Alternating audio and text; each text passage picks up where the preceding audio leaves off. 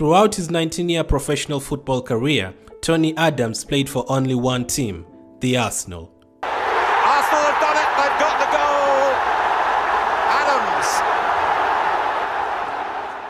In 14 of those seasons, he was the captain, the longest-serving Arsenal captain ever. It was never a walk in the park for him though. He had to battle through an addiction that almost cost him his career, served a prison sentence in the middle of a season, almost lost his life, you name it, he probably went through it. The fact he was able to stand the test of time is even more impressive when you get to know about his journey. This is a story of how Tony Adams became Mr. Arsenal.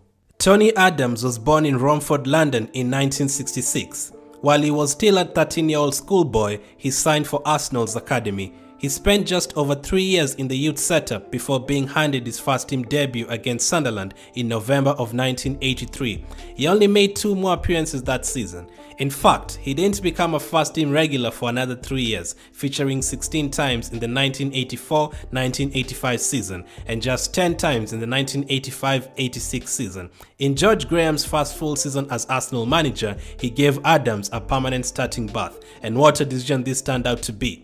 He played in all 42 league games, scored an incredible 6 goals and helped Arsenal keep 16 clean sheets, conceding just 35 goals, the second best defensive record, only behind the champions Everton in that regard. In all competitions, he made 55 appearances, including 9 in the League Cup, a competition the Gunners went on to win, Adams' first major trophy and Arsenal's first piece of silverware since 1979.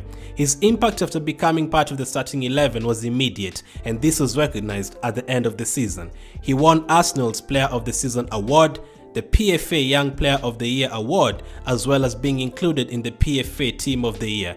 Everyone knew how good he was. His teammates, the coach, the fans, the media, the opponents, everyone knew.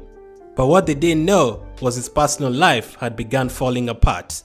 They didn't know he had begun drinking a lot, and this would slowly develop into an addiction. He played 39 league games the next year, keeping 15 clean sheets. With manager George Graham and captain Kenny Sansom having a couple of disagreements, Adams was named new Arsenal captain in January of 1988. He was only 21, but his on-field leadership trait was clearly noticeable. In the next season, his first full season as Arsenal captain, the Gunners ended their 18-year wait for a league title, winning it dramatically at Anfield on the final day. Adams played in 36 of the 38 league games, scoring 4 times and aiding the team to 14 clean sheets. That doesn't paint the full picture though. Between mid-February and mid-March, Arsenal managed just 1 win in 6 matches, dropping crucial points against QPR, Coventry, Millwall, Nottingham Forest and Charlton. The media criticized Tony. Throughout the season, he was booed and jeered by opposition fans after a couple of underwhelming performances while playing for England.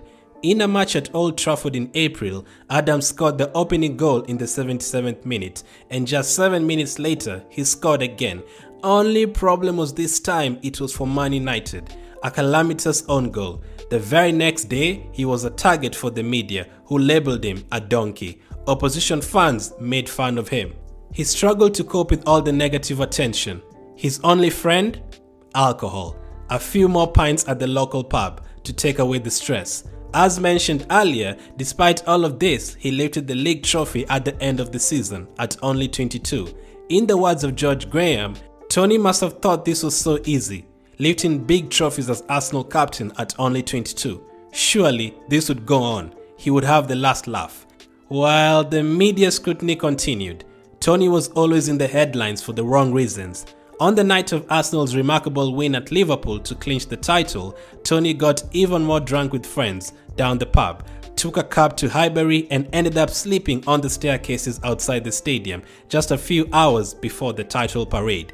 He played all 38 games the next season, helping Arsenal keep 14 clean sheets and boast the second best defensive record in the league. In May of 1990, Arsenal were due to travel to Singapore to take on South Korea as the Asian side prepared for the World Cup, a tournament which Adams himself was hoping he would be part of with England.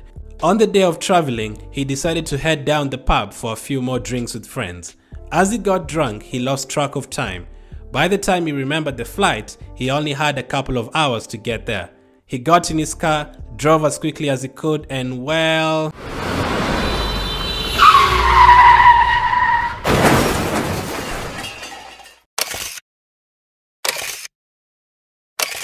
Adams crashed his Ford Sierra into a brick wall. When police arrived and checked his blood alcohol level, it was 4 times the legal limit. A court date was booked for him. By this time, he had already missed the coach that drove the team to the airport, and a couple of journalists had received news about the crash and feared the worst. But for some reason, he had put on his seatbelt that day and suffered very minor injuries. One of his friends who had followed him to the station drove him to the airport, arriving just minutes before boarding. He was still visibly drunk, wearing flip-flops and pieces of glass in his hair. The chairman and the manager didn't speak to him. The only words Adams spoke during the tour, "Oh, by the way, I have a court date in December." With everything going on, he was left out of the England World Cup squad. By this point, the fans and the media were calling for George Graham to strip him off captaincy. Some were suggesting selling him to the lower division teams. George didn't listen to all the backlash. He knew he had one of the best defenders in the world.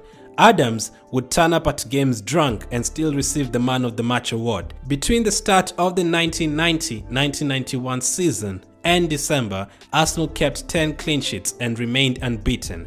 But Tony now had a court case to attend just before Christmas. The Arsenal captain was sentenced to 4 months in prison. Manager George Graham's fury was not directed at Adams, but instead at the judge. He believed that Tony was sentenced just because he was a high-profile figure, and they took the opportunity to use him as an example and a warning to the public of what would happen to them during the festive period if they drank and got behind the wheel. He ended up serving half of his sentence before being released. Unfortunately, he went right back to his old habits. The performances did not dip though. In fact, he led Arsenal to another First Division title. Defensively, only 18 goals were conceded in the 38 matches, a record at the time. Arsenal lost just 1 match that season. Adams missed the match. Just for the record, Adams was definitely not the only player drinking those days. It was a culture in England and in the football world. According to former England international Terry Butcher, it was win, draw or lose, you must booze. Basically, you win, you celebrate by having a drink or 2. You lose, you drown in your sorrows by having a drink or 2. You draw, you analyze the game while having a drink or 2. Many players did it, including his own teammates. Adams was different though. He would drink while others trained, stay in the pub till morning while others left the night before. He would get involved in fights day in, day out, targeted by the media. He was also different in the sense of coming to the pitch and carrying the team to victory. George Graham tried his best to change the culture and would still support his players through the hard times. Adams continued with the usual cycle for the next few years. Drink, play. Drink, play. While out with an injury just before the 1996-97 season, Tony headed down the pub as usual. But something was different that day. The glass was right there, but he had had enough. Something kept on telling him, "Don't do it. This is too much." He got in his car and headed to the training ground. There, he met his teammate Paul Mason. He uttered the words, "Paul, I think I've got a drinking problem." Paul had joined a community-based program that supported people with alcohol addiction and made incredible strides towards being clean. He brought Tony along with him. 6 weeks later, Arsene Wenger was appointed Arsenal manager. The culture he brought into the team boosted Adams' recovery even more. Wenger was a father figure, and after speaking to Tony, he understood the journey and the braveness of Adams and was ready to embark on this journey with him. He recovered in the process, led Arsene Wenger's team to 2 doubles in the 1998 and 2002 season before his retirement after the FA Cup final in 2002. Adams made 672 appearances for Arsenal, the second most in club history. He captained the team to 4 league titles, 3 FA Cups, 2 League Cups and a European Cup Winners' Cup.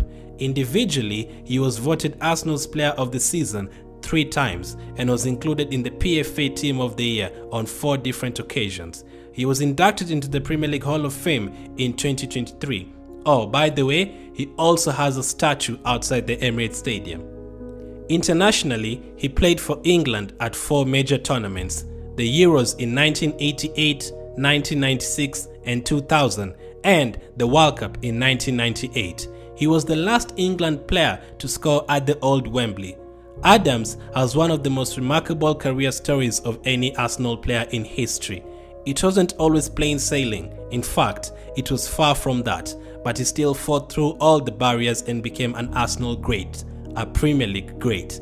Despite going through all the personal problems, he still gave 100% on the pitch, one of the best centre-backs in Premier League history.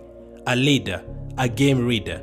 During his early days, he used his physicality and man-marking ability to keep strikers quiet. After Wenger arrived, he developed into a ball-playing defender, often carrying the ball from the back. He was never blessed with pace, but he used his intelligence, positioning and great tackling ability to cover for that. One thing we can take from Tony's story is this: no matter what you're going through in life, there is always a way out. Even with obstacles trying to keep you down, you can still conquer. Change comes from within. The moment you acknowledge the struggle, which takes courage, that's the first step to your recovery. What do you guys think of Tony Adams, and which player would you like to see next?